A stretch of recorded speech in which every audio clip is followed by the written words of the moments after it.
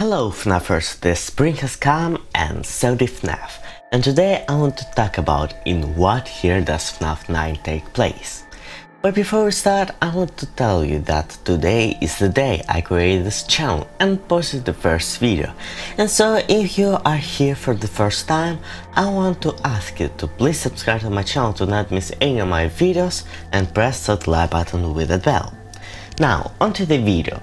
If in FNAF 9 you go to Monty Golf, you will find an arcade that you will be able to play. In the minigame there are 9 levels, but we want to focus on the 8th.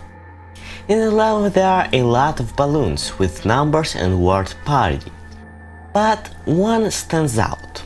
At the end of the level we'll need to look to the right and we'll see balloon number 55. The reason it stands out is that all of the other balloon numbers are in the group of 4 and are not lined up. The level is party themed, and so what if this is a birthday or perhaps an anniversary? We know from FNAF VR coins that the Fazbear Entertainment was founded in 1983, since the coins say since 1983.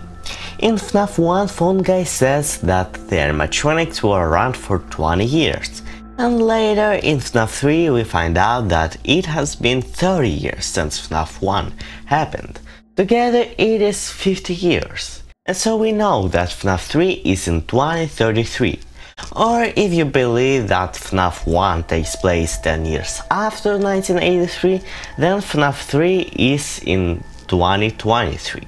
And so what if the number 55 is the 55th anniversary of the company?